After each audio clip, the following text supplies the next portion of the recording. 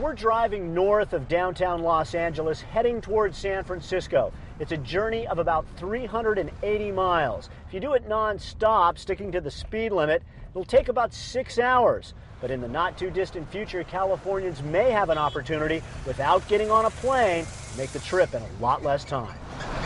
Nearly 3 times as fast. California is preparing to build a high-speed rail system that would carry passengers between the state's big cities at speeds of up to 220 miles an hour. Why is high-speed rail a good idea for California? We can't build enough freeways to accommodate for all of the future growth of this state, and the same thing's true with airlines. You can't build enough air capacity in the state to cover all the demands of Californians. Our drive from Los Angeles to San Francisco began at 7:45 in the morning. We made 2 brief stops, ran into a little traffic, and arrived at 5 past 2 in the afternoon, more than 6 hours later.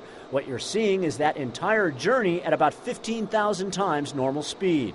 To show the difference with a high-speed rail ride, here's the trip again, 3 times as fast. How much is this going to cost, and how much more do you still need to raise? The whole project in Phase 1, from Anaheim through Los Angeles, through the Central Valley, onto San Francisco, that is a $42+ billion project. That's a lot of money. It's a lot of money. So far, more than $12 billion in state and federal money has been set aside to build the first sections of track.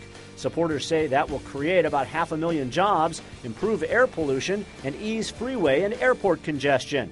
But critics say the high price of high-speed rail will never pay off. The plan for the high-speed rail in California right now requires, in order to work, that it be the fastest train ever built in the world, the most cost-effective train built in the world, and have the highest ridership of any high-speed train in the world. And more that's than not Europe. Realistic? No, more than Europe, more than Japan, more than China. That's crazy. The line is supposed to come through here. We've got a narrow canyon. Like you said, there's a road, there's an existing rail line, there's a freeway, and then there's the hills on both sides, and they've got to put the line through all this. And that's going to require tunnels and elevated structures and lots of things. Things like the possible demolition of at least 25 newly built homes here in Buena Park. Given all the challenges, some say the money would be better spent simply widening California's notoriously clogged freeways.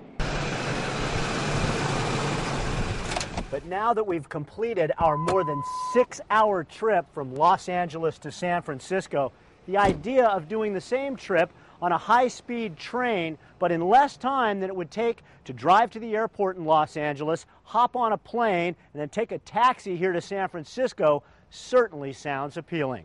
Casey Wian, CNN, San Francisco.